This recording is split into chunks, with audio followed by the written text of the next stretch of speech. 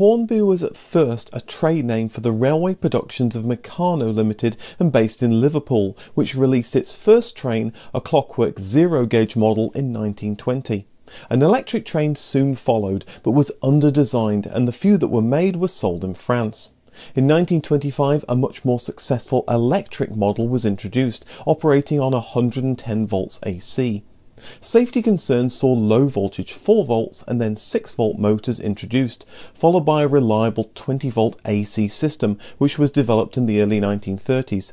However, clockwork remained the mainstay of the Hornby zero-gauge trains until 1937 and became the only power available in Liverpool-made zero-gauge trains from 1949.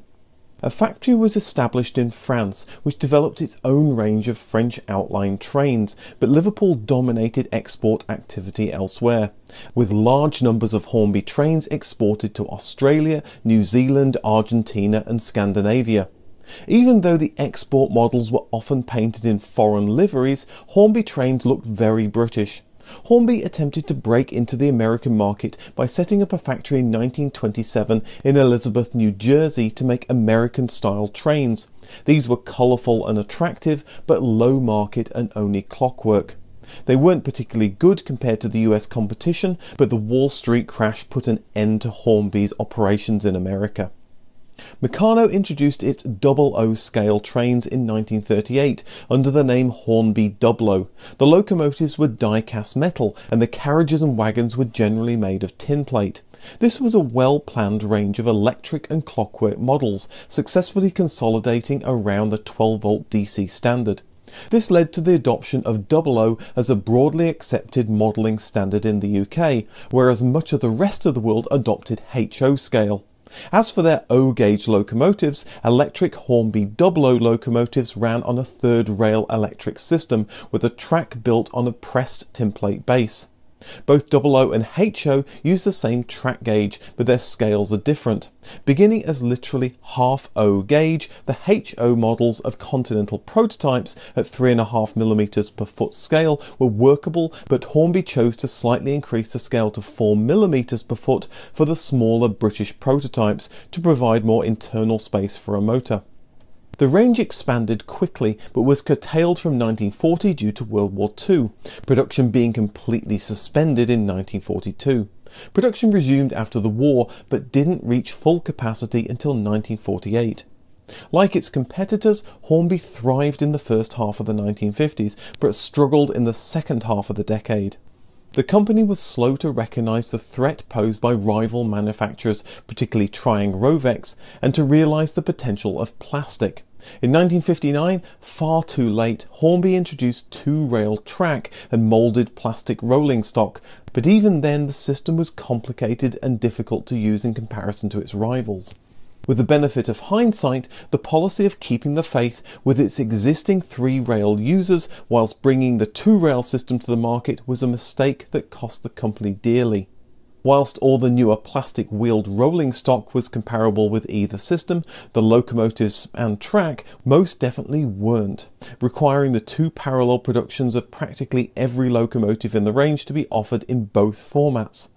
Meanwhile, the company persisted in producing a range of very old-fashioned zero-gauge models in 1957, completely retooling much of the range instead of taking the opportunity to discontinue it, indicative of major failings at management level. In 1964, Lines Brothers, the parent company of rival Trying Railways, purchased Meccano Limited and merged Hornby and Trying into Trying Hornby. The former Hornby line was discontinued in favour of Trying's less costly plastic designs. The Trying Group was disbanded in 1971 when owner Lines Brothers filed for bankruptcy. Parts of Trying, including Hornby, were sold to Dundee Convex Marks, becoming Hornby Railways in 1972. By 1976, Hornby was facing challenges from Palitoy and Airfix, both of which were making high-quality detailed models. Detail on the models was upgraded to make the product line more attractive to adult hobbyists. A 16-channel command control system named 01 was introduced in late 1979. 01 was based on digital, not analog technology, and as such was the forerunner to the NMRA digital command control system which appeared in the 1990s. Adverts claimed that 16 locomotives could be operated independently at the same time. Though an important milestone, 01 wasn't wildly successful. The controller units and decoder modules required for the locomotives were expensive, but with clean track and well-serviced rolling stock, the system worked well. Locomotives equipped with a 01 decoder couldn't be used on conventional direct current systems, making it difficult to run your locomotives on friends' or clubs' layouts. The master control unit was discontinued in 1985. The slave controller, loco modules and accessory modules were still available until the late 1980s. The system is still used today by many modelers, highlighted by the demand on such sites like eBay for the items in the second-hand market. Despite being on the market for a short time, 01 had the largest install base among command control systems in the early 1980s in North America. As part of the 1980 Rocket 150 celebrations, celebrating the 150th anniversary of Stephenson's rocket, Hornby released a live steam-powered 3.5-inch gauge locomotive. A major goal was to make real live steam accessible to an indoor domestic environment. The boiler was considerably smaller than the external diameter, surrounded by a thick insulating jacket to prevent burns. It was fueled by butane gas from cigarette lighter refills. To provide more torque from the small cylinders, gearing was adeptly hidden between the cranks and the wheels. The track was of asymmetric moulded plastic units representing the fish belly rails of the period. These could be assembled either way round to give either curved or straight track. By 1980 the market was extremely tough and Dumby-Crombeck's Marks was liquidated, placing Hornby into receivership. Hornby became Hornby Hobbies, and in 1981 a management buyout saw the company back on a sound footing. It went public in 1986. By the early 1990s, Hornby again faced competition from newcomers such as Daypol and established foreign manufacturers including Lima and Bachmann Industries. To reduce costs, manufacturing was moved to Guangdong province in China in 1995. As part of the process, Hornby also bought in some of Daypol's products and some of the old Airfix molds, which were by then owned by Daypol. Train sets based on Thomas the Tank Engine and Friends and Harry Potter have been particularly profitable ventures. In September 2003, Hornby released its first steam-powered 00 gauge locomotive, a model of the record-breaking Mallard. Several other live steam locomotives have now been produced. Since then, Hornby has bought Lima, an Italian model railway equipment manufacturer that had previously acquired Duef, a French manufacturer. Some of the ex-Lima models appear in the main Hornby products list, which is known as Hornby International. This acquisition also included the Riva Rossi line of HO scale products, also originally from Italy, and the Arnold brand of N scale products. They also took over the Spanish model railway company Electrotren, which is the Spanish importer of scale extric sold as Superslot.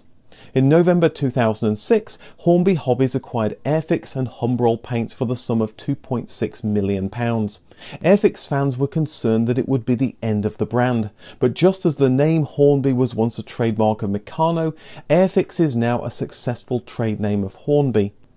In 2008, Hornby announced the acquisition of Corgi Classics Limited, one of the world's oldest makers of collectible die-cast models of trucks, buses, cars and aeroplanes. From 2015, Hornby plc began to announce a series of declining financial results. Hornby was selling to existing customers, but new younger customers weren't attracted to model trains. After shares dropped by more than 50% in a year, at the 2016 results, Hornby declared that it planned to cut more than half the toys it made, after discovering that it generated 90% of its profits from only 50% of its range. Finances continued to suffer, and this culminated in July 2017 when the largest shareholder, Phoenix Asset Management, agreed to take a controlling interest in the company.